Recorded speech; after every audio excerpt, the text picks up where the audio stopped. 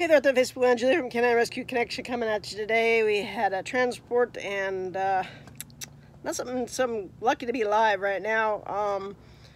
This just happened. Oops, I don't know if you can see that. That's a big gaping hole in the windshield because someone came through the windshield, and it would be this piece of metal. Came off of something, came flying through the air and through my windshield. Basically came through the windshield and hit the dog crate here and landed on down here. So it's crazy. I mean, I just was driving and all of a sudden, kerplam, and I kind of saw something flying through the air, and I had no choice. It was coming right at me.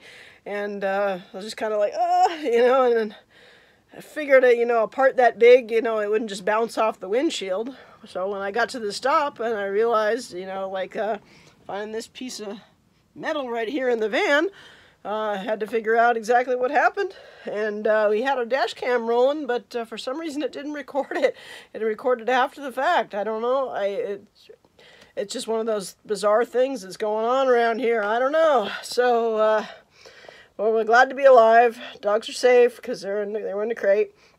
And we're in quite a road shock, though. And, we've lost a couple of windshields here and there, but nothing like this.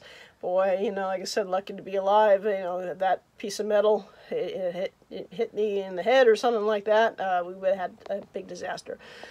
So, I gotta get replaced tomorrow with a new windshield, because we got transport this weekend, and a little leery though, but clean up all this glass all over the place, and signing off for now, like I said, to clean up the glass, and because dogs can't drive. Take care, bye-bye.